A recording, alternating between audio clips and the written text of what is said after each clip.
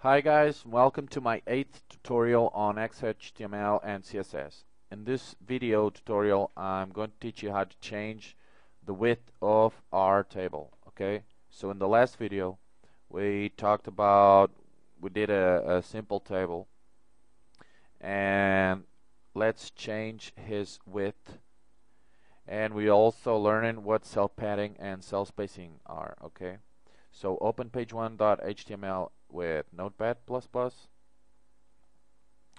and let's this. Okay, and here it is. Here is our table. Okay, save this. Let's see our table. Oh, sorry. Let's run here in Chrome to see the table how it is. Okay, this is our table. Okay. So I want to change his width. So how do I do that? I go next to border. After border we give it a space and write the word width. Okay, and then equals to a number that we're going to give.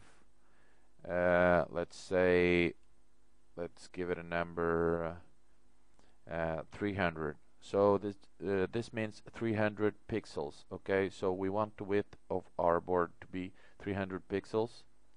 Let's go to the browser and click refresh, and you'll see now.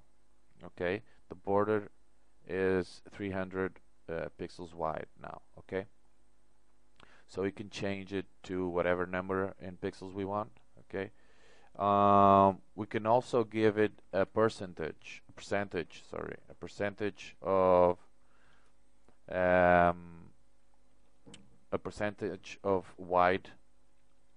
width relative to our web page. So if we want the table to be 100% wide relative to our web page, it will okay, I didn't save it. Okay, it will be 100% covering our web page. Okay, in our browser. So even if we change here the size of the browser, expand it. Okay, the percentage of the width will be always the same, or the width of the table will be always the same. Okay, as you can see here. So you can use either pixels or the percentage. Now let's erase this width. Okay, and leave it as it was before the table, and let's see what cell padding is. Let's write cell padding equals and give it a 20 pixel number. Okay, save this, go to the web page, the browser, and refresh. Okay, so these are the cells. Okay, we call it cells as in Excel. You know, in Excel, if you guys use Excel, we call cells to the boxes. Okay, in which we can write some content. So in fact these are the TDs. Okay, the table data tag. Okay, the TDs tag, and inside them, let's see in the code, inside of them here, TDs, TD tag, inside we wrote this content. Okay, so the TDs are in fact cells. So we have increased with cell padding. We have increased the size of the cell. Okay, so we given a padding. We have given a padding to the. Sorry, let's see the code. We have given a padding, a 20 pixel padding, to all the cells. Okay, so the cells will increase 20 pixels wide. Okay, and all the same. Okay, they have increased 20 pixels all at the same time. They all increase 20 pixels. So we can increase always to the number we want here, okay, to all the cells, so we can control the cell size. So now we're going to use cell spacing,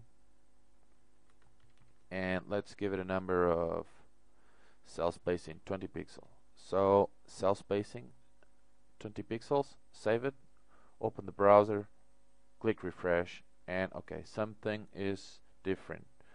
And the difference between cell padding and cell spacing is that cell padding will change the size of the cell itself, and the cell spacing changes the space or increases the space between each cell. Okay, as you can see, there's a nice little space between each cell, but the cells themselves are they all have the same size, or the original size they first had. So if we let's increase this to 50 pixels. Cell spacing, as the word says, cell and space. So spacing each cell, this increase the space between each cell. Let's refresh. I think I saved it. No, save now. Refresh, and okay, it increases the space between each cell. Okay, guys. I hope I made it clear for you. But if you didn't understand something or have any questions, please send me a message or post your questions in the comment section below. Okay, guys? See you guys later, and don't forget to subscribe. Okay, bye, guys.